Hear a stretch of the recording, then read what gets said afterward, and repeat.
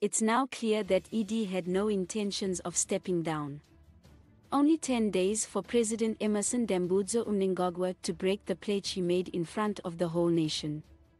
In July 4, 2024, whilst addressing a gathering in Mutare, Mnangagwa assured everyone that he respected the constitution and thus was serving his last term ending in 2028. He even urged his ruling ZANU PF party to prepare to choose a new leader at the next Congress.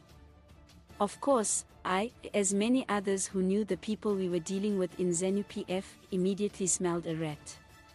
That is why I swiftly took to the pen and wrote an article entitled, "Can ED Really Be Trusted?" This all appeared like the oldest trick in the book. A leader who is greedy for power and has absolutely no intentions of stepping down pretends that he actually wants to retire and take a well-deserved rest. Yet, behind the scenes, he would have stitched together a plan for his colleagues in the organization to push for his continued stay in power. That way, he will then turn around and claim, "You all know that I genuinely wanted to retire and rest, but, as you've all seen, the people don't want me to go yet. So, as much as I wanted to leave office, I'm forced, as a matter of public duty and my love for my country and people, to remain in power." This is already what we are witnessing in Zimbabwe. Exactly 10 days after Mnangagwa's shocking announcement in Mutare, various ZANU PF groups are now passing resolutions for him not to retire in 2028.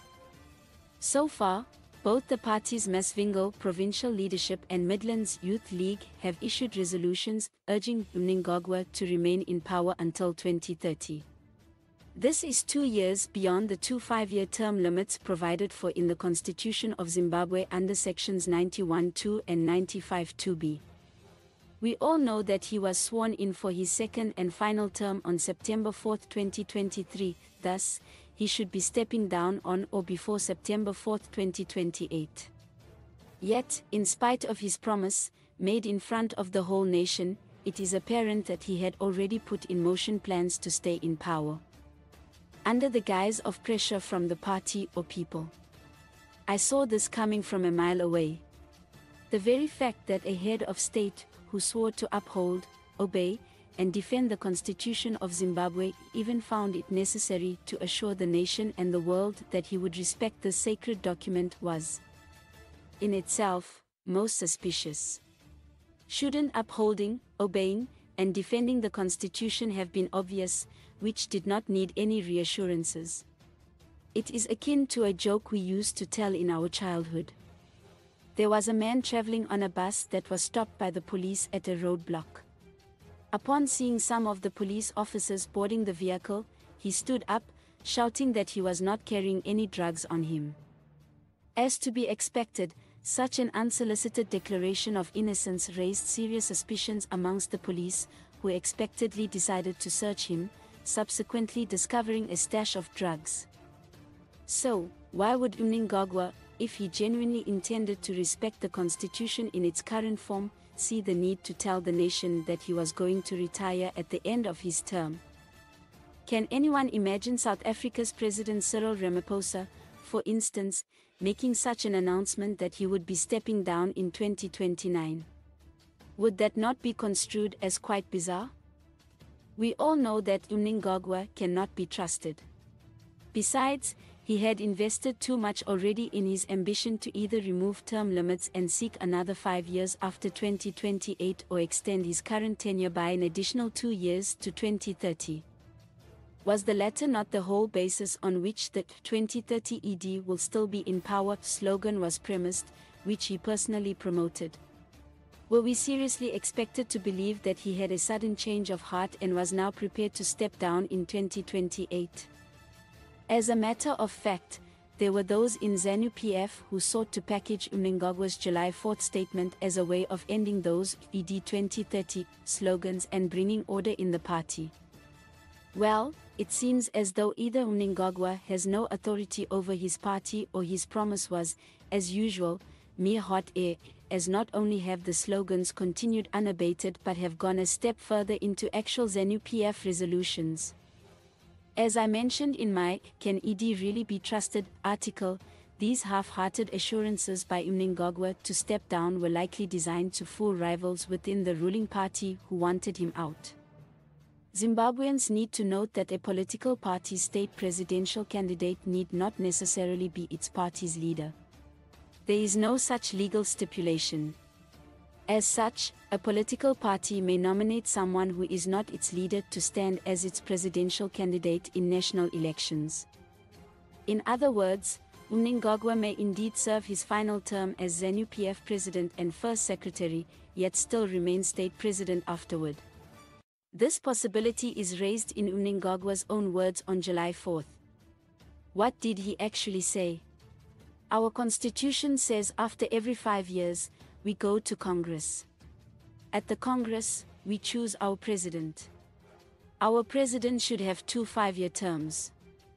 I have had my first term, and it ended. We went to Congress, and you retained me. So, I am in my last 5-year term, which will end soon. I will be going to rest, and we will go to Congress to choose another leader who will follow in my footsteps. My resting days are near. In his speech, he kept making reference to Congress. Zimbabwe's president is not elected by any Congress, but the ZANU PF leader is. As such, he was referring to his tenure as the ZANU PF president, and not the state president. In the same light, the constitution he was talking about was undoubtedly the ZANU PF constitution. He was in no way talking about his position as the President of the Republic of Zimbabwe. Let me give an example. Nelson Rolihlahla Mandela was president of the ANC from July 7, 1991 till December 20, 1997, nevertheless. He was South Africa's state president from May 10, 1994 to June 14, 1999. As can clearly be seen, he continued as state president even though he was no longer ANC president. Even if Mnangagwa were to step down as ZANU PF president, that does not automatically mean that he will also relinquish his state presidency. It is quite possible that there was some agreement with his rivals within the ruling party, possibly Vice President Constantino Chiwenga, to step down only as ZANU PF president in 2028. Chiwenga will then take over the reins of the party whilst Mnangagwa fulfills his ambitions to be state president till 2030, after which, Chiwenga will become state president. As I have expressed before, please do not ask me why Mnangagwa appears so obsessed with reaching 2030 in power.